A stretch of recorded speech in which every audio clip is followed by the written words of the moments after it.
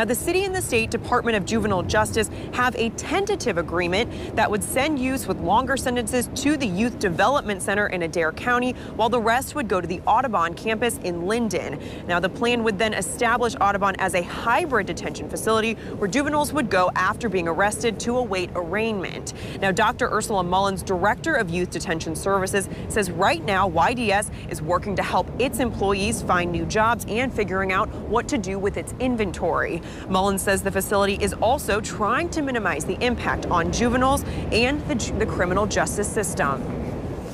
We've been working with law enforcement and the courts, the AOC, the sheriff, the judges, prosecutors, public defenders, to try to figure out what trickle-down impact this has had on their agencies and to figure out what new processes and what changes to their current processes will need to be made.